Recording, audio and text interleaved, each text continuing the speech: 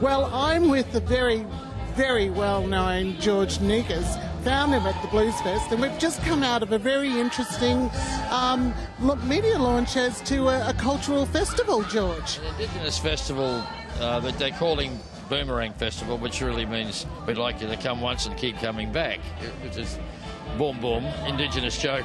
I like it. But, I think it's an idea whose time has come, to be honest. That's a dreadful old cliche, but I feel very strongly, as do all the members of my family.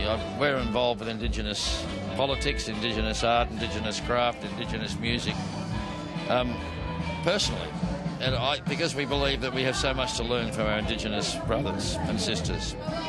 Somehow or other, in the 200-odd years that we've been in this country, we've managed to stuff up so many good aspects of this place geographically and environmentally, despite the fact that they lived here for God knows how many tens of thousands of years, 50, 100, you name it, successfully.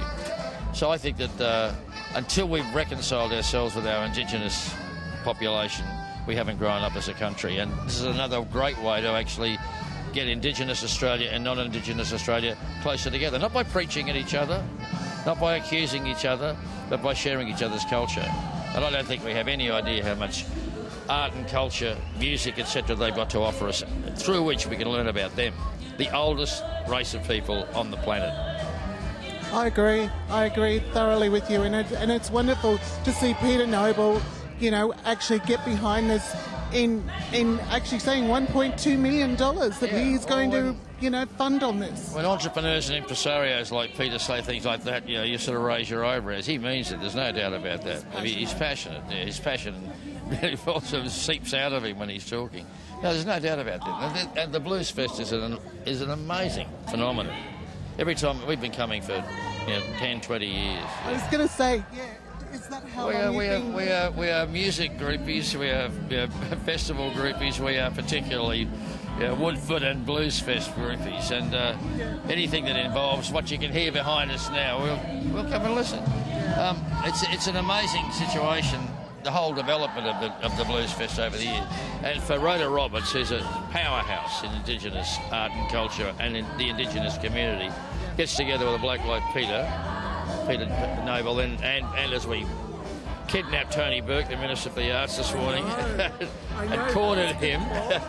And tourism. Yes, now the government knows it's happening as well. So I think it's just one of those glues for the Australian society. If we can understand why they're different and why we have things to learn from them, and why when we stop trying to tell them how they should live and learn from their culture, we'll both be better off.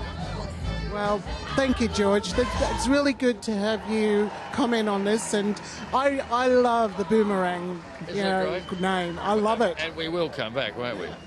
We will. Like a boomerang. Like the Bluesfest. We keep coming back to this one. It is a wonderful signature of over 23 years now. Yes, actually somebody told me that it might even be the 25th next year. So can you imagine the 25th? Quarter of a century of the Bluesfest. Who will he get on the Stones?